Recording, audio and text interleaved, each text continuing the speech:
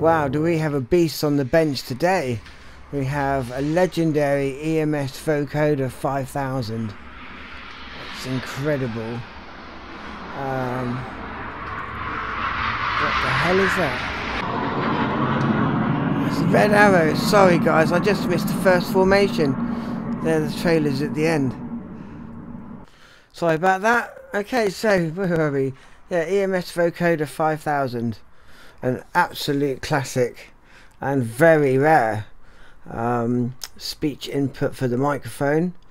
We have a couple of VCOs with various functions, two-way shapes. Excitement A and excitement B, noise. I don't even have a manual for this.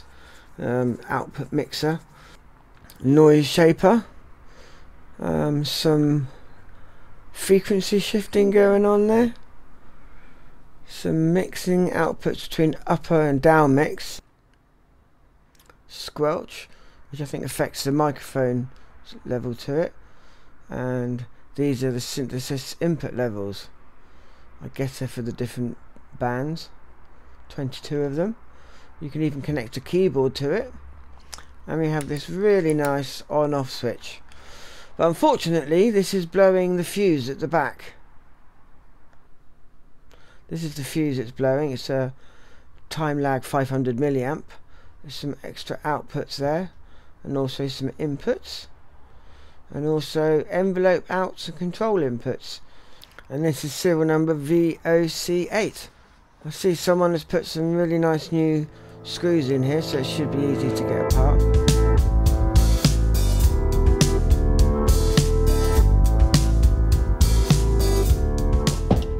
And this back panel comes off. Oh, it's all Eurocard style. That's interesting. Wonder if it's a bus board or they're wired separately. And yeah, no bus board, so it looks like the connectors must be going straight to wires. And then we can see lots of nice old components. I wonder how deep down the rabbit hole we're going to have to go. There's some hard looking to get hold of transistors. Nice. So I noticed that these two boards here are power supply boards. Let's just have a quick look. It's in quite tight.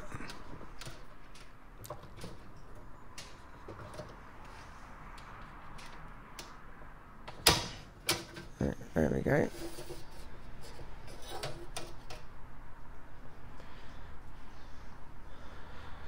And so we have quite a simple little power board here. It's built around some UA723 voltage chips, and they've got some bridge rectifiers here, so it looks like they must be bringing some AC in, and the outputs go to the fuses, so the DC is fused, which is good to know. There's some filtering there, and a couple of variable resistors, so I presume you can alter the voltage output. Very nice. And let's have a look at the second one. And this is fairly similar. Oh dear. Yep, looks like this bridge rectifier is blown. There's a crack right in the top of it. So I was going to see how far this casing comes out. Definitely not going to force anything because there's going to be loads of wires. Yeah, I can feel that slightly tugging, so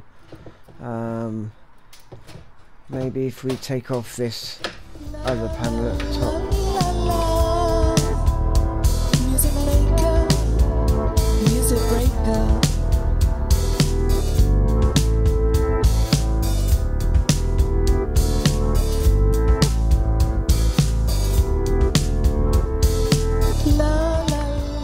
There we get our first glimpse inside. You can see the front panel there, and as we expected, lots of wires. Looks very neat though. I'll have to see if we can take the lid off.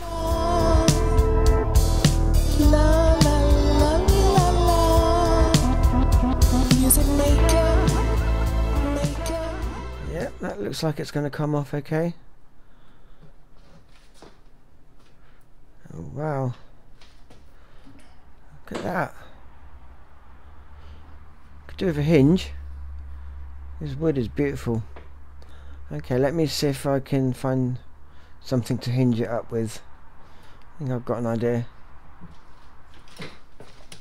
I found this wooden spoon.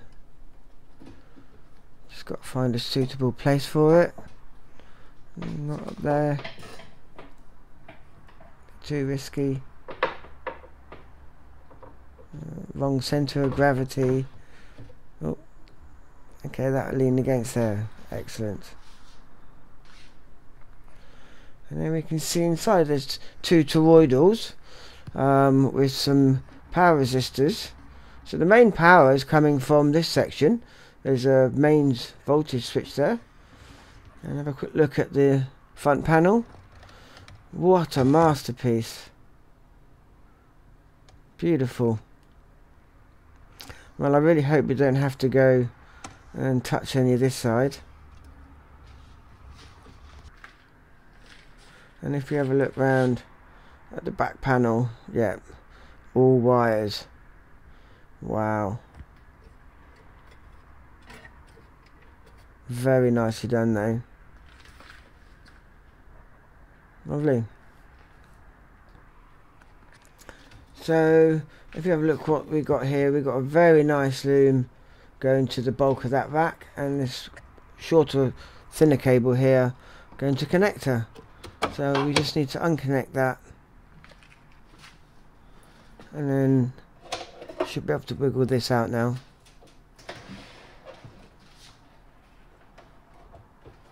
And then we can see the vocoder in all its glory.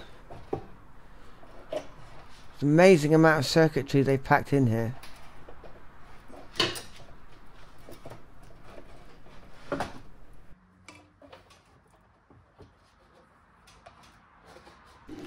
So let's take out this bridge rectifier that's blown up. I'm just going to mark it so I know which orientation it is. And I'll do the other one as well. They're not labelled on the top.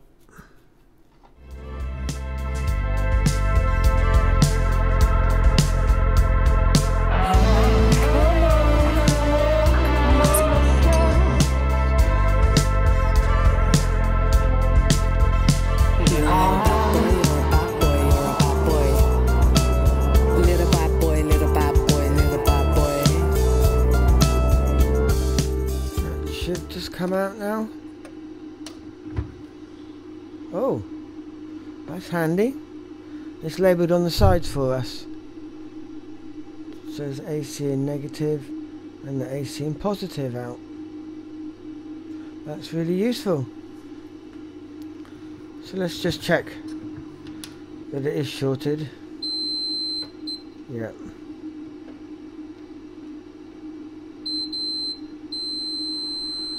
Yep, she's a goner. Now luckily, because the other side is fused to the rest of the circuit, I reckon this is what's taken out the fuse on the back of the unit. Let's get a new one in.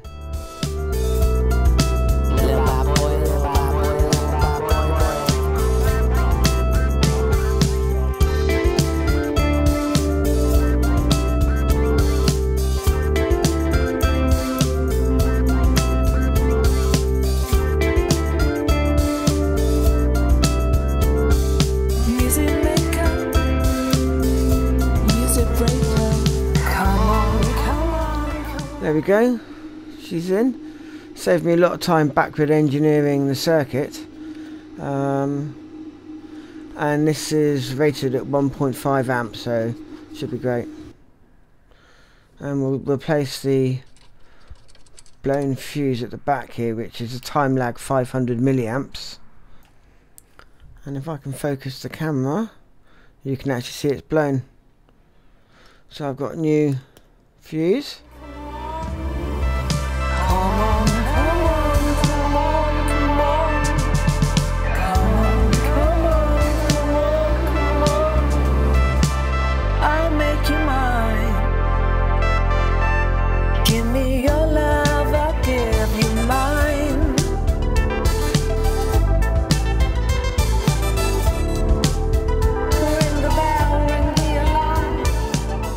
And oh, it's acting like a momentary switch. That's not right. Switch it off. Let's just see if that fuse is blown again. I'd be surprised if it has. No, that looks good. And the fuses on the PCB are fine. Let's just put it all back together again. Huh. That's weird. Now it's working. Okay, I've connected a speaker up.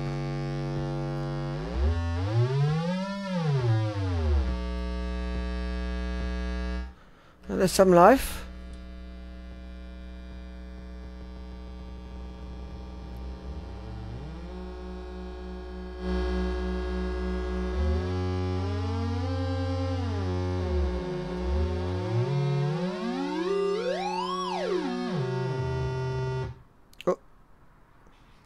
Oh dear, just died.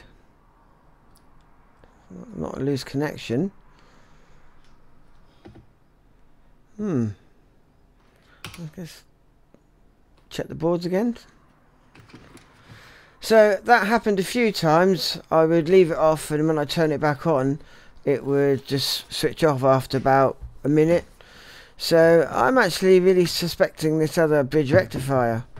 If they're in a batch, quite chances are this one has gone dodgy as well.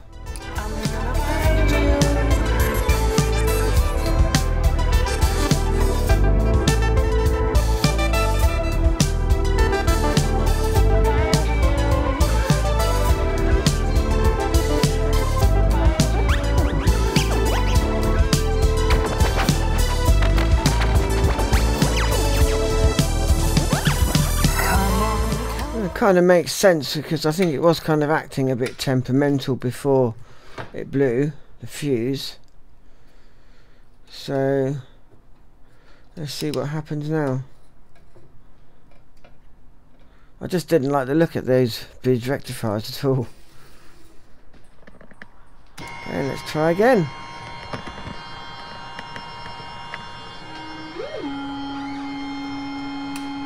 Yeah, normally when I flick this switch it would turn itself off. This is looking more promising. In fact, the oscillators sound the stablest they've ever have. Nice. Some noise.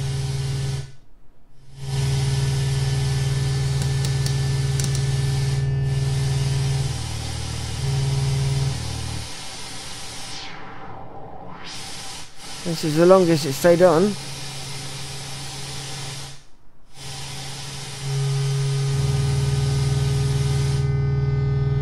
Yeah, it's funny because the bridge rectifiers were different to the ones on the board that was working. So maybe those ones had already been replaced. This actually does seem really solid.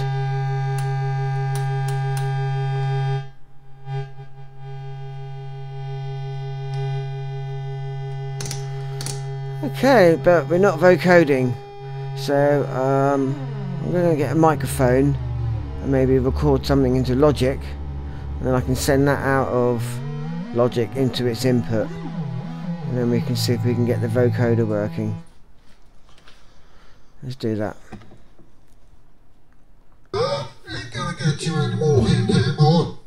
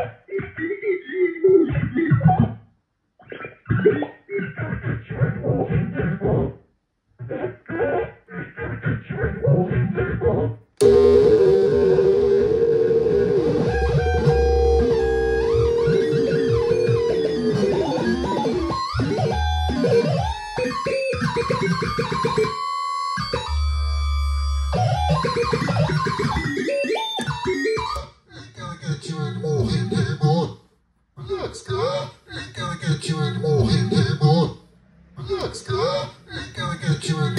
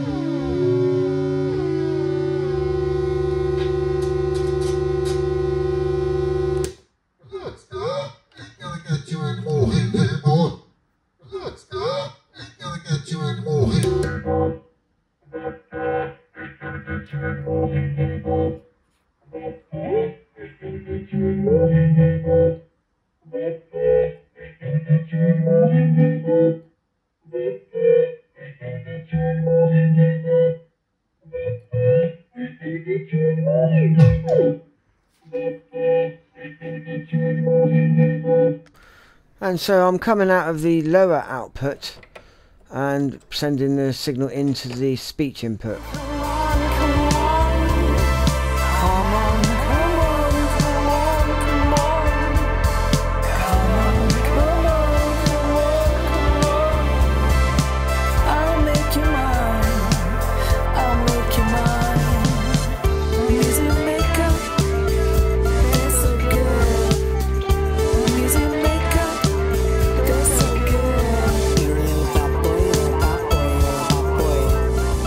Let's see if it still works.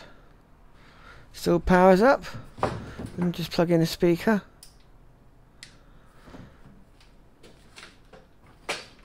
And set my little loop off on Logic.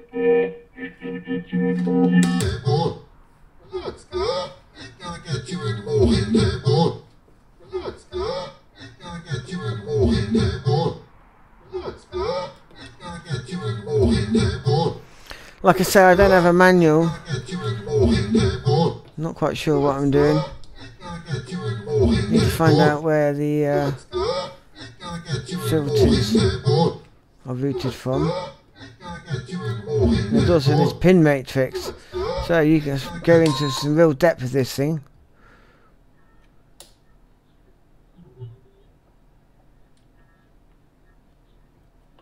What have I done? Oh. Okay. Now these are triggering the filters.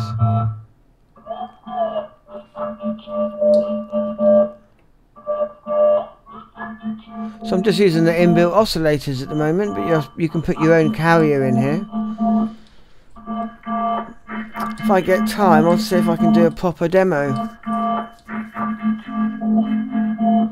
Be nice to have a manual though.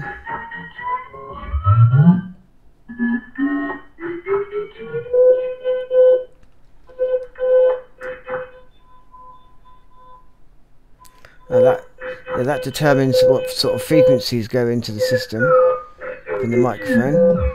So it just goes to show a bridge rectifier can blow short just with age, and after having swapped that other one out, it's really stable. Fantastic. Catch you next time. Look, Scar, ain't gonna get you anymore, ain't there more. No one knows that I